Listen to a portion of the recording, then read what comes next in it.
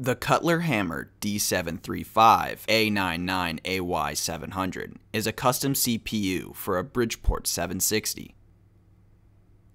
This is the main control box used to automate the Bridgeport 760 vertical milling machine.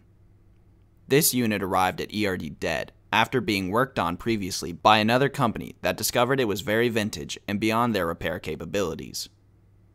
We rebuilt the main CPU board, which was a 286 based board, stored the software, and reloaded it into a new hard drive. This brought up the whole system, which is clearly booting into the EasyTrack system software as shown on the video. ERD has repaired many old controls, and we always back up the software if possible. Thanks for checking out the video. Subscribe to ERD TV for more videos of our repairs.